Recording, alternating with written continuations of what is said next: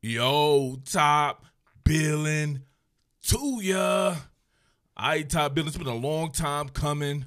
I told people that I would eventually get around to watching my man CJ Henderson, my favorite corner of the 2020 class. Saw him way back since high school at camps. Chris Henderson Jr. is the absolute truth as far as his physical makeup. One of the better athletes that you'll see playing the cornerback position, which is a position that usually has great athletes. So he's that great of an athlete there. Chris Henderson last year kind of struggled to me, right? He struggled in certain aspects of his game. It was a pivotal year for him. He came in as the number one corner, the consensus number one corner, and he was still drafted as such, right? A top 10 pick. But let's be real here. In my opinion, he should have been the guy that went to the Lions if there was going to be a cornerback selected with the first pick. To me, it had to have been him, right? So he was dealing with some injuries, and also you're dealing with injuries, but you're playing in a murderer's row conference with the receivers, right? Just a little bit different from your man Jeffrey Okudah, who I love a lot as well. And but the difference and the discrepancy in talent faced, individual talent faced.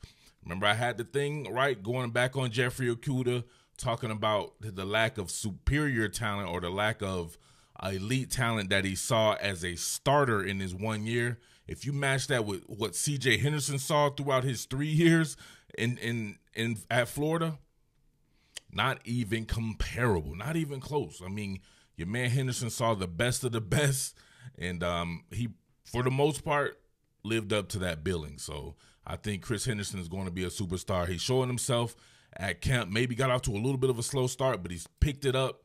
And some of these one-on-one reps that this man has been doing is absolutely phenomenal. A lot of talent at Jacksonville from the receiver position, right? So I always look about it, and I think about this like when I was thinking about Noah Igbenogany, A.J. Terrell, and these guys.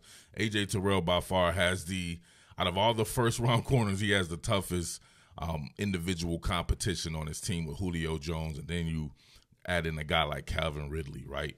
Even your man Jeffrey Okudah, you go from facing guys who are 5th and 6th round pick undrafted free agents to facing a Kenny Galladay or Marvin Jones. Those are some very good NFL receivers, but Jacksonville has the best athletes at receiver. You talk about going against a Chris Conley. These are guys who ran 4.3s. Chris Conley is a 4.3 cat at the combine. DJ Chark is a 4.3 cat at the combine. I'm not talking about these damn pro day times. They ran the legit 4.3 at the combine. Chark, a 6'4" guy running the damn 4.3. Conley, a 6'3" guy running the damn 4.3. You got your work cut out for you there, right? But in addition to that, having guys like Laviska Shenault, Colin Johnson, the Cole kid there, they have some really good receivers as far as guys you want to see from different ranges. Short, tall, route runner types, possession types, everything. So he's getting a good feel for the NFL and training camp. So you can always welcome that. But we already know what CJ Henderson is about if you paid attention to this man the past few years. Well, it's just one of those things, man. Sometimes, right, you can be on the scene a little bit too long. That's what I always say. These guys like a Jamar Chase, leaving to go to the draft with just 1 year of production. He doesn't have to come back this year and this time have perhaps faulty QB play, or perhaps the play calling is a little bit different or something like that, offensive line or whatever like that could hurt his numbers. He gets to go in off his best work, not having to come back for another season. So that's what I'm saying. So a guy like Jeffrey Okudah, he got 1 year of great publicity. I never heard too many people put him in the first round prior to the season. But after the season, he got to be on a little bit of a showcase in the playoffs and everything. He ended up getting that first slot taken. But that should have been CJ Henderson's spot, and I think he'll live up to the billing regardless, though. But, man, let's get into some of these one-on-one reps, right? Let's go. What more can I say? Top billing. All right, y'all, here we go right here. We can see him going against Chris Conley. Backside ISO here. Think Conley is running. Well, let's just run all the way through here. All right, so it's just a fade. One more time, full speed, then we'll dissect it here. Oh, let's go. That's a good rep. That's a really good rep, and that's with the flaws in the rep here. So one thing that I noticed, right, Working in Todd Walsh's defense at Jacksonville, which has a lot of fucking young stars in it, man. Josh Allen is going to be amazing, man. They have some really talented. It's like a nice baseball team there. One of them young baseball teams that you can see here in a couple of years really start to take shape. But look at this right here. So CJ Henderson, they didn't press as much as you think they pressed at Florida under Ty Grant. A lot of vertical bells they worked with and everything. So I can tell that his press technique needs a little bit of work from some of the reps that I saw here. He usually tries to work with two-hand jams, and you don't want to work with two-hand jams, right? You don't want to do this. Look at this. Right off the thing, right? He stays square. He stays parallel to the line of scrimmage, but why not just be patient? Let Chris Conley declare, and then you shoot. Right? He shoots prematurely, right? You don't want to be shooting prematurely, right? This is what I call premature evaluation, right? He's evaluating his route here, and he's shooting prematurely. You let it take shape. You let him declare what he wants to do, and then you get to your business right here, right? So he shoots a two-hand jam. You see Chris Conley, right? He's going towards the boundary. He's going towards the boundary. So what you want to do is, right, you're going to sit there and be patient, and then you're going to shoot your jam, and then you're going to turn and let that ride and get you into position. Then you stay into his hip pocket, right?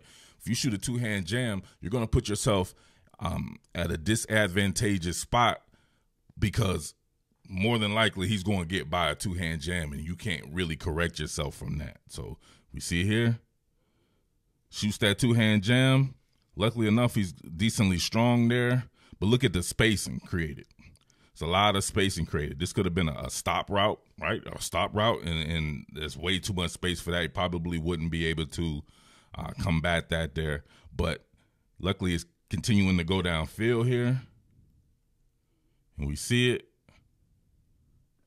Great work there, getting inside him, right? But once again, not turning. He's in phase. Why not turn and locate the ball? Turn inside him. Like I said before, if you use that hand, turn inside of him, then you be there to locate the ball as well. So, but he face guards this and ends up breaking up the pass. So the end result was pretty good. Maybe the throw could have been a little bit better, but man, it is what it is on that front. All right, y'all, check this one out right here. This is a really good rep, right? Almost from meets the eye. But we're going to go back and dissect this, then you'll see what I mean right here. So he's going against Colin Johnson. Remember him, Granddaddy Colin, I called him last year? When I had to cover him for the LSU content. And that man was running around on the good foot and shit like that. He have zero athleticism and zero speed, but he was injured, though. But he's not the fastest of receivers. But check this out right here. Stop and go. No bueno. Look at CJ Henderson's speed. Underthrown pass. Colin Johnson doesn't turn back and adjust to the ball.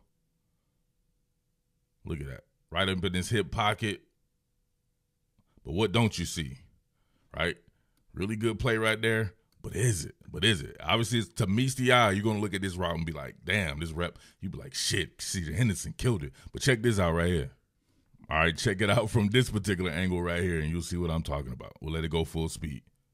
Stop and go. Right in his hip pocket. Literally. Look at that. You see him grabbing his shirt there?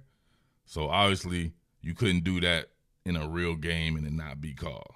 So he funneled, like he smothered his own work, right? That's what you call smothering your own work. He did really good in this particular rep because he could have stayed in his hip pocket. He's infinitely faster than Colin Johnson. So him doing this is really unnecessary there. So this actually helps him gain position, propels him forward to catch this pass. And it also messes with Colin Johnson's momentum. But what is Colin Johnson doing? Why not turn and locate and try to fight back to the ball to help your quarterback? That's some lazy shit right there from Granddaddy Colin. But all right, so let's see this from the initial phase here. No press on this one, right? So he gets a free release, right? He's working with a cold approach, turns, stays right there. Doesn't go for the stutter part of this, right? Doesn't go for the stutter portion of this, but stays in his hip pocket, but then cheats.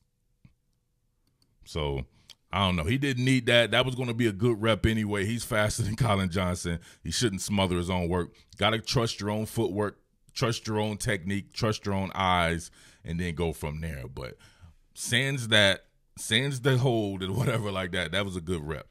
All right, y'all. This time he's going against fellow rookie Laviska Shenault. Now, Laviska Shenault is a guy that I absolutely love. I think he's one of the most underrated players in the entire country. He was like a one-man band at Colorado. You would have took Laviska Shenault and put him on like Georgia or something last year, a team that was an elite level team that didn't have good wide receiver play or not enough elite wide receiver play. You may have seen some different shit. He's that good to me, but I heard these guys have been battling in camp. And check this stop route out. Look at that. Ran the route for him. You know what ran the route for him? His footwork and his patience ran the route for him, right? He became Laviska Shenault here. So can't really tell what the approach is here.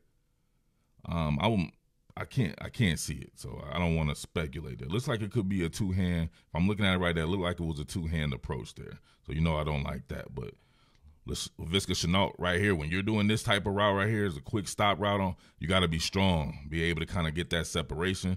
CJ Henderson stronger than people think. Right there with Laviska, runs the route for him. He works back to the ball. They both work back to the ball. Henderson right up on it. Maybe the throw was a little late. I don't know. I think it was just good work all the way around. I don't think there's much you could do with this. It's too short of a route. Was not going to do it. He was just too patient. I love it. All right, more work going against Laviska Shenault here. Now, look, this is not a good rep. Check this out. What did I tell you about that two-hand jam? That's why you don't want a two-hand jam. The pass right here is a bad pass, but he was clearly beaten on this one. Look at this. Ooh. Shooting the two-hand jam does not allow you to use your footwork. You're not going to work with two hands and footwork at the same time. It's going to be one hand and then use your footwork. So see right here in this approach, even this, I can't totally see, but looks like he has too narrow of a base width. He maybe corrects that when the route is underway there. Yeah, you can see him start to spread a little bit there.